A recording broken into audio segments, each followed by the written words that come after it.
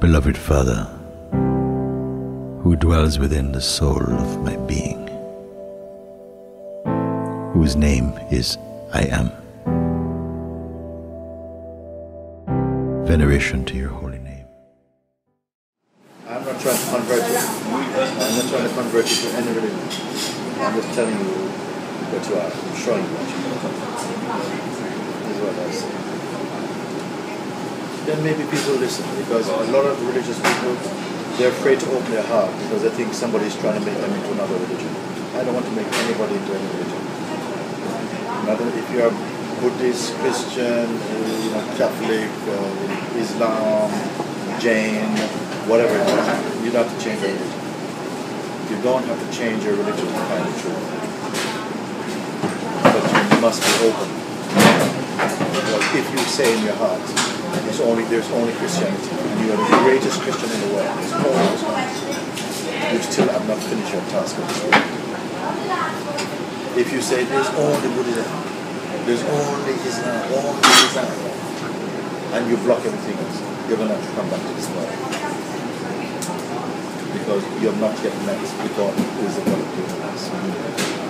I don't want anybody to follow me and say that, oh, Mooji is a Hindu. I'm not a Hindu. I'm not a Christian. And I feel that if you want to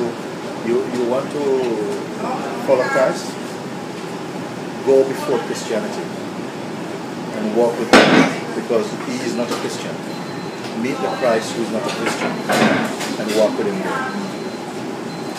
You don't have to be a Buddhist, don't take on all of that. You want to meet the Buddha, don't become a Buddhist. Identify yourself, not even with Ananda, identify yourself with Buddha.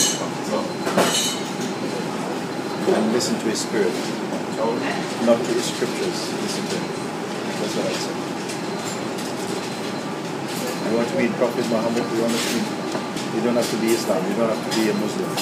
You can just begin to feel his spirit and what he is inside you. That he is that. And the truth is not a religion. It's not a religion in the traditional sense. And yet at the same time, in its expression, Dharma is true religion. But it doesn't mind if you call it Christianity, Islam, Buddhism, whatever. All that must be there is that there is a search for truth. And don't narrow yourself and say, this my religion is only no. Because for me, that's like saying Indian food is the greatest food in the world, or Chinese food is the greatest food in the world. That's how it is to say Christianity is the only religion, is the best religion. No. I say you don't have to say this. That is indoctrination. You don't need to say this. Jesus is not pleased with you for saying Christianity is the only way. God is not pleased with you. Oh, this is my son, Christianity, because God is not a Christian. You understand? But if Christianity is what you grew up with, then follow it and find Jesus in the Christianity and touch, be in Jesus' heart. If you're born in Islam, it's not an accident, it's a blessing to be born in Islam. But go to the Prophet and sit in the Prophet's heart. If you're a Buddhist, it's a blessing to be born a Buddhist. But go and sit in the Buddha's heart. If you're a Hindu, it's a blessing to be a Hindu. Go and sit in Shiva's heart. But nobody is born a Satanist. You understand? These are some strangeness. But God gives also that, because somehow Satan comes from him as well.